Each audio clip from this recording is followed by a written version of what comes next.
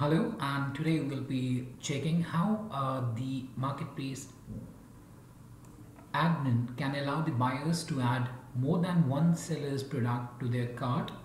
And while a particular seller's products are in the cart and are being processed for the checkout, the remaining products will remain in the cart so that the payment can be made immediately or later as per the buyer's convenience.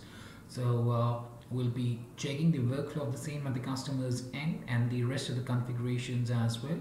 And can you note that this plugin, that's the WordPress WooCommerce Marketplace Splitcart plugin, is an add-on to the WordPress WooCommerce Multi-Vendor Marketplace module by Webkul. So you'll have to have that first, and then you can make use of the WooCommerce Multi-Vendor Marketplace Splitcart plugin feature within your store. So right now I can see that I'm at the storefront, and let's log into the customer account, and I've added here two product. One is of the admin and one is of the marketplace vendor there. So let me go ahead and let me log into the customer account first, and then I'll be showing you the workflow of this plugin. So you can see that I've logged into the customer account, and now the customers can add the products from multiple sellers into their cart.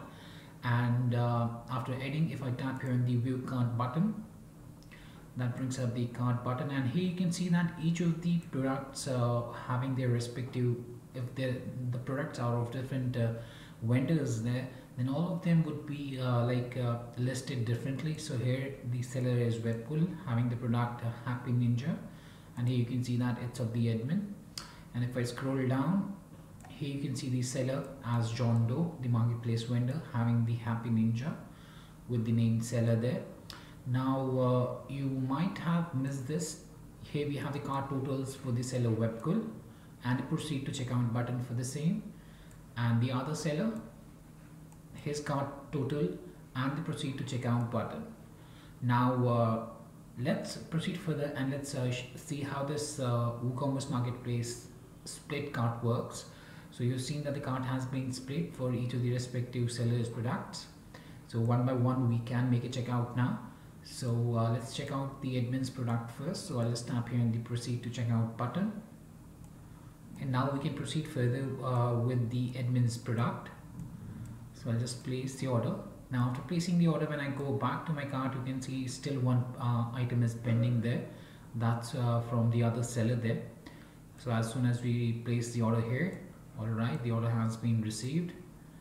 Okay, and here a message is also shown to the customer that some products are still waiting in the cart, and they can directly go to the cart by tapping here on the go to cart, or they can manually go there directly. So I'll just tap here on the cart itself, and this is the other product of the seller John Doe, and now we can make a checkout with him as well. So let's tap here on the proceed to checkout. Now this is the product of the other seller, that's the John Doe, and now let's place the order. So that's how the customer just needs to add multiple seller products into the cart.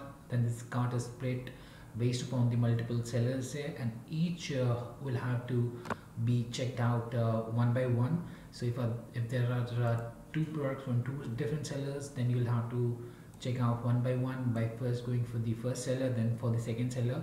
We have the proceed to checkout for each of those multiple products having multiple sellers there. And that's how this particular plugin, that's the WooCommerce Multi-Vendor Marketplace Splitcart by Webkul works. So that was it about the plugin, and I hope it helped you out in understanding how it works. So just to give you one more example here, let me add a few products to the cart from the catalog page here, and let me go to the cart itself. So let's see if the cart has been split. Seller John Doe, cart totals, we have a different proceed to checkout button. Seller Webkul, his products, and a proceed to checkout button for the same. So that was much about the plugin itself, and if you still have any questions, queries, suggestions or requirements, kindly do reach back to us at support@webkul.com, raise a ticket at webkul.uvdesk.com. You can also contact us through https://www.webkul.com/contacts. Apart from that, if you find this particular video helpful, then kindly do give it a thumbs up. Also do subscribe to our channel and press the bell icon to receive the latest updates from our end. And lastly, thanks for watching this particular video and have a great day ahead.